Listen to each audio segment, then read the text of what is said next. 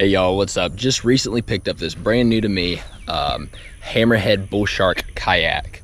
Haven't really got much of a chance to use this thing yet. I ran it, around in the pond a couple times, but I just want to give you guys a quick walkthrough, first impressions, and then after I've been using it for a couple months, 2, 4, 6 months or whatever, I'll do a more in-depth review and breakdown of how everything works. But let's just take a look at all the features this kayak has.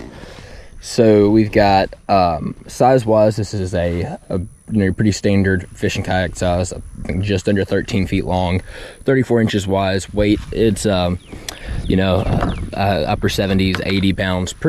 Whole construction's really solid. I mean, pretty much on par with just about everybody else. The material feels a little bit lighter, at least the coating.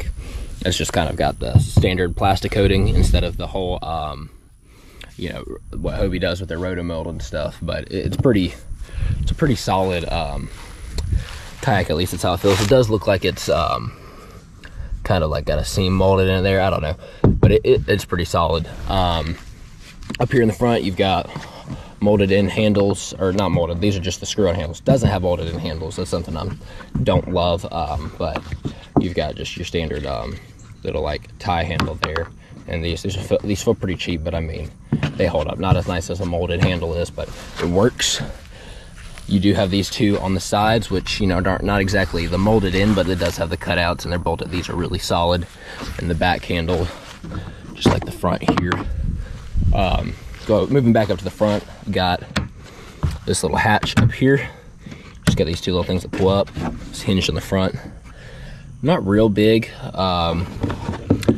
That's my hand inside of it. Now I've got really big hands, but still, you've got some room in there. There's a drain plug that runs straight out into the bottom here, so you could even put, some ice or whatever.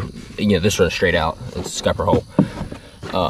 Or you can keep it plugged and, have it as a dry box or whatever. There's no seals on it or anything, but it does have a pretty big lip, so I don't know. We'll see how that works. It's a little concerning not having any seals. I think I might let some water in here, which isn't a big of a deal because it's just a little hatch like this, but something worth looking at. Right here, a mounting plate with some screw holes for any electronics or anything. Kind of foam decking on the sides here in case you want to stand. Accessory rails both sides. This is one of the really cool things about this kayak is this drive mounting point here, this pod. This whole section, I have one configured for the Hobie style fin drives, like the Mirage drives, but this actually, you can take out this whole unit, this whole pod. It's just these little knobs here. Take all 6 of them out, pop it out, and you can actually put a prop drive in here. He sells them both. They sell them both, Hammerhead kayaks, so that's kind of cool. It drops in. You've just got, it doesn't have the click and latch like the Hobie does, but it does drop it in pretty easily and just rotate that, so not a big thing. It's recessed pretty far down, so you don't have to worry about a lot of water splashing in. Right back here, we got the seat tracks. The seat is on a track. This sits pretty low. They do make seat risers that go on these tracks, which I'm going to be picking up some of those tomorrow, just to lift the seat up another 4 inches or whatever it is.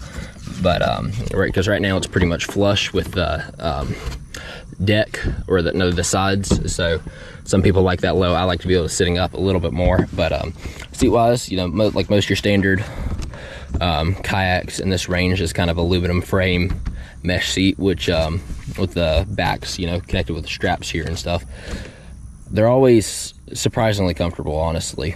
I've seen somebody like my Feel Free seat, that's all, you got their fancy gravity seat and all that. Honestly, these are just as good. They're pretty comfortable after a while in the water if you stick a cushion or something down there, especially. You got cup holders in the sides, or kind of like a tray here with jets to let the water run off, and then cup holder on the right side behind it, because instead of that you've got your rudder control back there on the left side. Rod holders on the front there. This little hatch right in front of the seat lets you open up either whole access, or you got this waterproof bag that goes in there, so you got waterproof access, or just a waterproof storage, or a whole access underneath there if you need anything. Moving on back, another second accessory rail running right behind the seat. Rod holders both sides. Little tank well area with a bungee.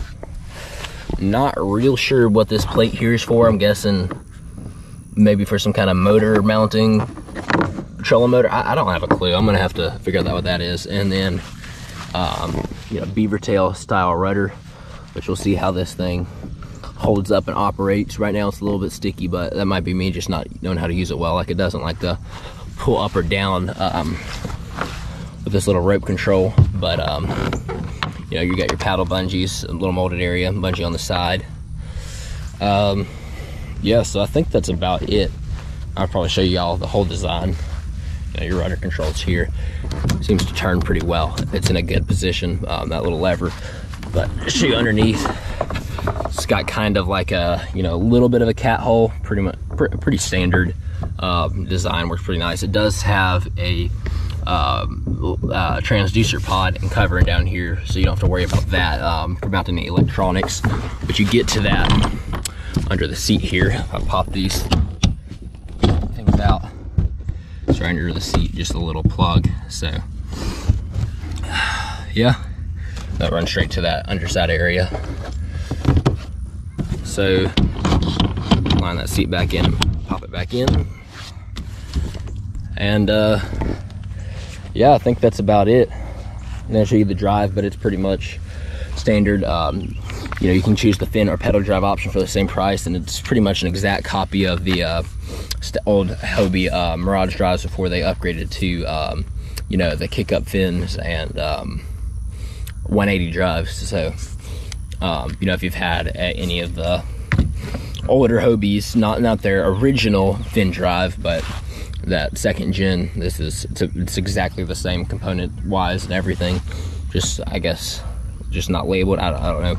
Their patent expired on that, I think, is why they're able to do this. But anyways, you know, it seems to be a really pretty well made kayak, especially for the price. These things, you know, I bought it used for $800. New.